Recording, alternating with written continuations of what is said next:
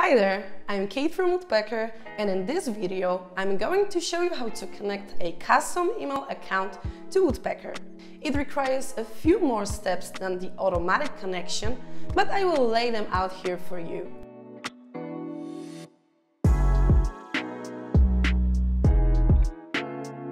First, go to Settings and then click the green button Add Email Account.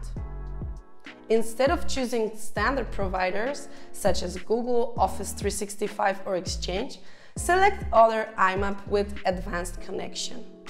And then click Connect. You should choose that option if, for example, you use Mailgun, SendGrid or another email provider. Following steps will vary depending on your provider.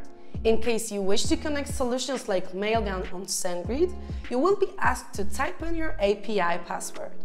For specific email providers, you will have to type in your email address or login, password, the IMAP and SMTP server address for this account. As you know from our blog, SMTP and IMAP are the two main protocols that allow you to send and receive emails.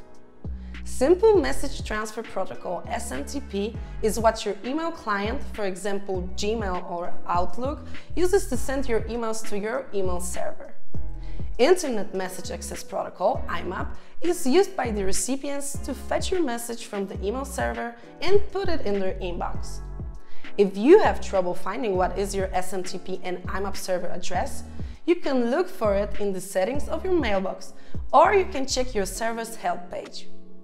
After that, you can set the sender's name that will be visible to your recipients and set a signature that will be attached to the emails you send.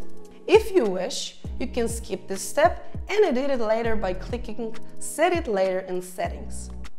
Done! Your account has been connected, and now you're able to select your email address as the sender in your campaign. To finalize the setup, click OK to continue creating your first campaign. In case some records aren't set up properly, you can check the deliverability report to see what went wrong and how to fix it. Otherwise, you can close this window.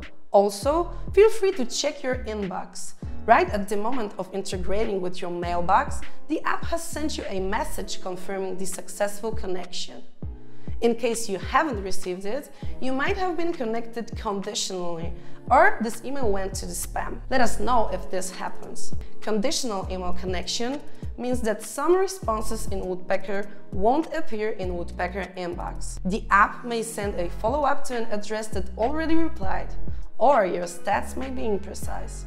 You'll be notified if that happens, as the connected email will be shown in orange color. If you have any further questions on how to fix connection errors, don't hesitate to check the help resources linked in the description, or just leave them in the comments section below.